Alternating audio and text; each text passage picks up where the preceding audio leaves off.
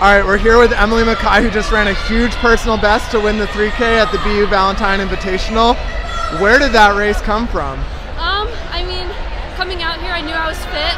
I knew I was ready to PR. I didn't know quite by how much, so I think I really surprised myself today. I'm really happy with it. I just went out and raced it. Like, that was the plan, was just to race and not worry about time and just try to get the win. So it worked out honestly perfectly. Corey paced it so nicely through. I think she went through a mile. It was perfect. So.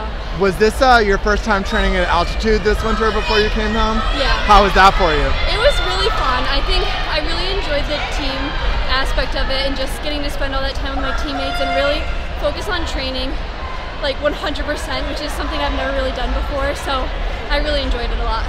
How has being a pro been different from collegiate running? It's a little bit higher volume, higher intensity.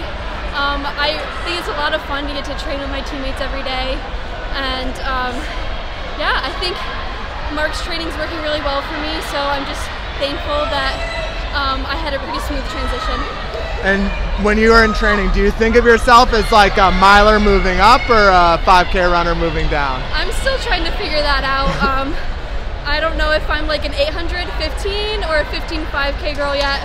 You might be a 3K girl, it seems like. Maybe. And are you running USAs next week? Yes. And is 3K the event, or? I'm still deciding between the mile and the 3K. I'm not sure. All right. I think it kind of depended on how today went. So. Seemed like today was a pretty good start. And how are you going to celebrate the race? Gonna hang out with my teammates and come back tomorrow to watch the men on our team compete. That's a pretty good way to celebrate. Yeah. Thanks so much. Thanks.